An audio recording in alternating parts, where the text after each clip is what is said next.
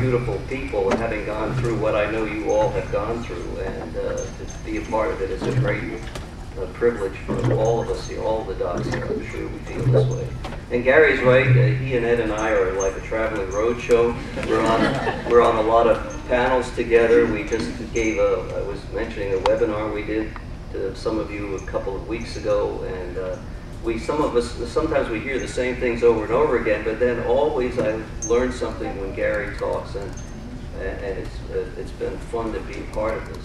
So I'm going to talk about our indirect surgery procedure. He's right, I'm going to show one slide of a bypass. I can't resist that, Barry. Like Gary.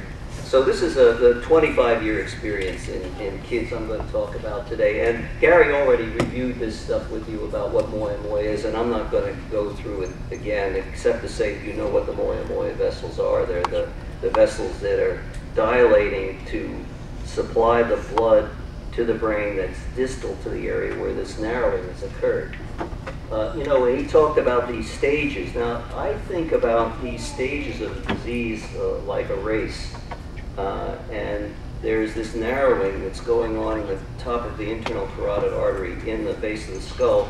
And then there are the arteries that are coming into the brain from the scalp and from the other sources that Gary talked about that are racing in there to supply blood to the brain before something happens. And these blood vessels, they get into the brain through any natural opening between the skull, between the outside world and the brain. There are lots of these natural openings. There are openings in the nose, for example.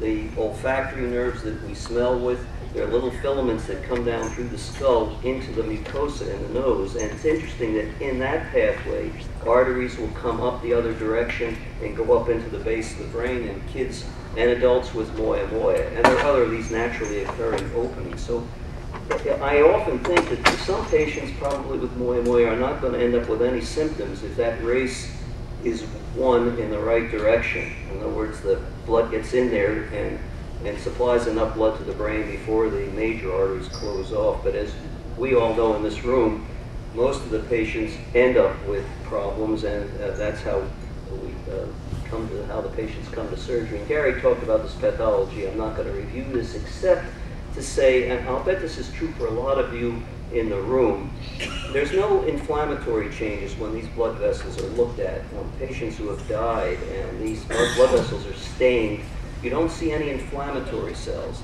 And probably many of you have gone through this testing where the doctors did blood test after blood test after blood test. They did spinal taps. They looked for inflammatory cells in the blood or in the cerebrospinal fluid, and nothing was found. And this is usually the case in the vast majority of patients with moya moya. One of the interesting things to me, looking at a pediatric population at any rate, and some of these patients I've had a chance to look at now for a long time, over a number of years, is how differently the disease progresses in different patients. In some patients, it moves extraordinarily rapidly, and the patient has symptom after symptom after symptom, and Gary talked about some of those patients. In others, there'll be a symptom, there'll be, say, even a stroke, then nothing happened for a number of years, and then another stroke. Let me show you two examples. Someone asked me this morning, what was the first, how long ago was the first patient I ever operated on with moya moya, and this is on the right here. This is the first child I ever saw, the first patient I ever saw that I recognized with moya moya. This is a little girl from Iceland, and she's 13 months old in this picture. At the time of this presentation in Boston, she had already had 3 strokes, one occurring at 8 months, one at 9 months, and one at 11 months. These are her scans. I know you're not used to looking at these, but you can see the scan on the left here. When she was 8 months, she has those 2 small white areas in front of her brain, and then just 3 months later, those black spaces, which Gary mentioned, of the ventricles in the brain, have expanded because the brain has shrunken so much from the degree of damage to her brain from these strokes that she suffered. So here's a tiny little girl with the disease just moving like crazy.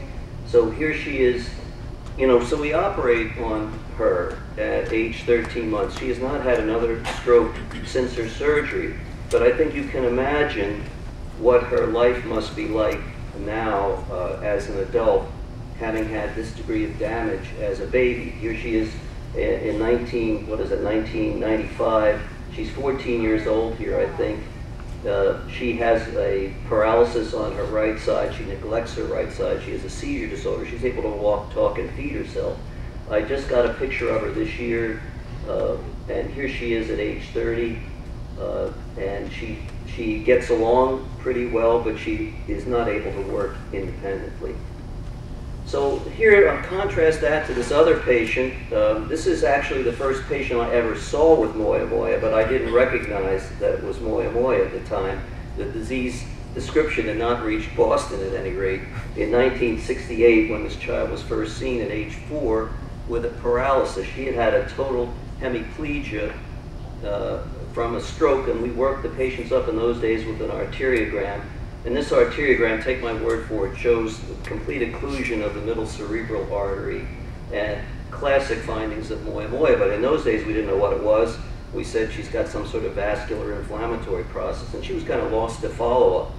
She showed up again 6 years later with another stroke, and again was evaluated at the same institution. They said, well, it's your vasculitis. She was put on steroids for a while. And then she showed up again in 1986 with still another stroke. And then I saw her again at New England Medical Center when I worked there. And this is her 2 years after her surgery. We made the diagnosis of moya moya, then and operated on her. Since then, she has not had another stroke, but you can see that the course of her disease was very slow and very gradual. It didn't move at all like that other little girls did, and yet she was first diagnosed when she was 4 years of age. There are many other interesting things about this young woman. When I saw her again, she had this boy, and age 4 had strokes, and he had moya moya. It was the first congenital moya moya family that I've ever seen. I didn't realize it ran in families in the Western Hemisphere. It does that in Japan, as you all know. This was the first guy, and he was operated on. Here they are this year.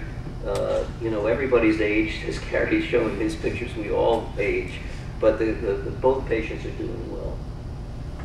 So Gary talked about the presentation of the patients, and that there was a typical presentation of children and there's a typical presentation in adults. And Gary said that most of his adult patients actually have the ischemic symptoms, the same symptoms that the kids have, and that is stroke and transient ischemic attacks. And this is what they're supposed to be in kids, and this is what they're supposed to be in adults, these hemorrhages. But I have a small series of adult patients, only 21, and all but one of those patients has presented with a stroke. So it seems like the adult presentation is pretty much the same as the pediatric presentation, at least in North America. So Gary talked about the diagnosis. You know, there's the history of stroke. It's interesting that many of you probably in the room who are patients have had EEGs done. And EEGs actually can diagnose moya moya on the basis of the EEG if you do that hyperventilation part of the EEG. Gary talked about the fact that hyperventilation is sometimes dangerous for patients, and when, because of the hyperventilation, induces changes in the blood carbon dioxide, which causes normal blood vessels to constrict. And if you are working on only a few normal blood vessels in your brain, and you do something to constrict your blood vessels, that's not going to be good for your brain function. Well, EEG, of course, measures brain function, and when the patients hyperventilate during that, the EEG changes. It slows on both sides. So a neurologist paying a lot of attention to that EEG will say, oh yeah, you know, there's a problem here with hyperventilation, the EEG slowed.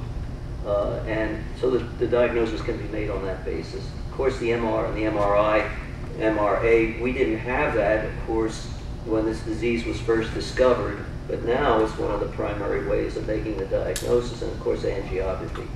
The medical therapies, Gary mentioned this as well. I'm interested in the fact that steroids are often prescribed initially when this diagnosis is made. Steroids, again, to reduce inflammation, but as I've mentioned, there's no sign at all that inflammation plays a role in this disease, and they're really not indicated. All these other medications are not really safe, but antiplatelet agents we use on every patient. Gary mentioned these we have our children and our adult patients on aspirin lifelong. Now, there's a reason for this, correct? The reason is that the disease has two parts to it, I believe. One is the lack of blood flow that's due to the narrowing of the blood vessels. The second part is the fact that at these narrowed blood vessels, blood clot can form. The blood sludges through these, and like in a rusty pipe, when blood flows through, the substances of the blood, the platelets kind of glob together and form clots, and those clots can break off and go up to the brain and cause further neurologic problems. The aspirin, the antiplatelet medication, prevents those platelets from sticking together and helps reduce the incidence of those clots. So I keep all my patients, to the best of my knowledge, some of the patients I'm sure don't take the medication, but I ask my patients to take a baby aspirin once a day. Heck, I take a baby aspirin once a day, just for the heck of it. So, and we talked about headache, and this was a question, a couple of questions from the audience about this. Gary talked about and said what a problem it is. And you know, the etiology of this headache is very interesting. I mean, some people think that the headache is due to the increased blood flow in the superficial vessels of the scalp and skull. The dura, the lining of the brain, is pain sensitive.